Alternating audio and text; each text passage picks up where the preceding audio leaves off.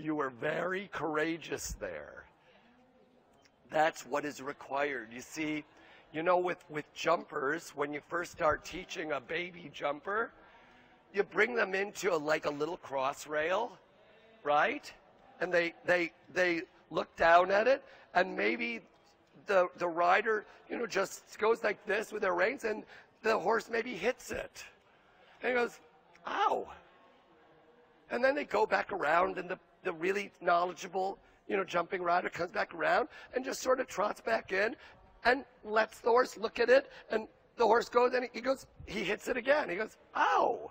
And then the third time he comes back around, and he comes up to it, and he goes, well, I'm not going to hit that. And he flings his legs up over it, and the rider goes, good boy. And the horse starts going, what?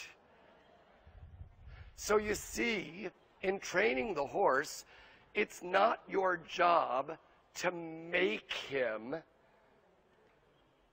with your strength, canter on a spot, any more than it's your job to every stride be saying, okay, Lou, canter. Oh, yeah, by the way, Lou, canter another stride. Oh, by the way, Lou, canter another stride. Oh, by the way, Lou, canter another stride. Or if you're in the extended trot, you're not supposed to be going trot, trot, trot, trot. You're supposed to go flip the switch, extended trot, half halt, collected trot, half halt, passage, half halt, piaffe, half halt. It's a doorway through which you make every change of bend, balance, movement, gait, or pace.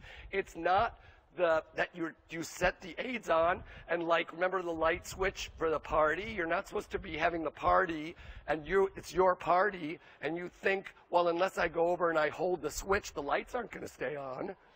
So all your friends are having the party, and you're over there with the light switch, right?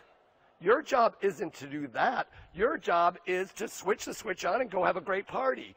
Your job is to define what you see in your vision as the cantering on the spot in your rhythm, in your tempo, in your frame, in your length of stride. And he either does it, or guess what the worst case scenario is? He trots, he fails, and you say, Mama didn't say trot. And he goes back to the canter and says, well, that was a bad choice. That's the ow of the cross rail. And then you try it again. You bring him into the cross rail, and he maybe hits it again. You say, Mama didn't say that. The third time he comes back and says, I don't think I want to stop. So he began there to do what he did, which was really interesting, that moment over here where he started to truly get the idea of a piaffe on his own. He is way more athletic than you think.